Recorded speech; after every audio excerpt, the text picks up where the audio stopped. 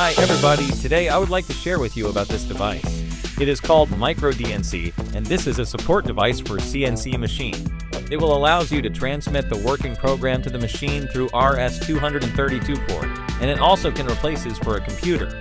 The working range of DNC device is very wide. It can compatible with many controller brands such as FANUC, OKUMA, HAAS, MAKINO, Moriseki, and more. And today I will talk about some basic features of this device. So if you want to know that what you will have in a package, I will put a video link right here that you can have reference. Okay, so get back to the product. At first, as you can see, the case of this device is made from aluminum anodizing. It is very solid and bring a good feeling when hold it on your hands. And here we will have mechanical buttons. It's covered by silicon, very easy for the operators to press. On the back of product, we will have 3 circles magnet. It will allow you to stick device to the machine panel.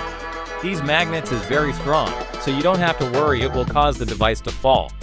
Alright, now we will supply the power and turn it on. The starting time is very quick, it is about 4 seconds. The working interface is quite similar to Windows system. The display information is very clearly also easy to understand. Here we will have Explorer, DNC transfer, read from CNC, edit, and toolpath simulation. The first is Explorer. Here is the place that you will store, manage the working data, program, and the capacity of DNC device is 4 GB. The second is DNC transfer.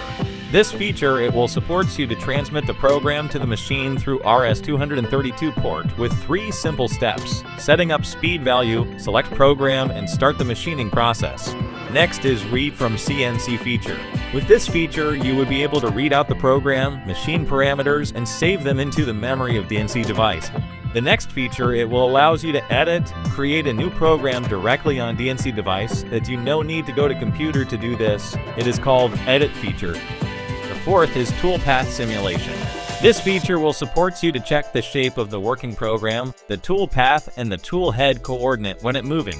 The final feature is transmit data from computer to DNC device through Wi-Fi network. It will save a lot of moving time to upload program among machines. With one computer, you can connect a lot of DNC device.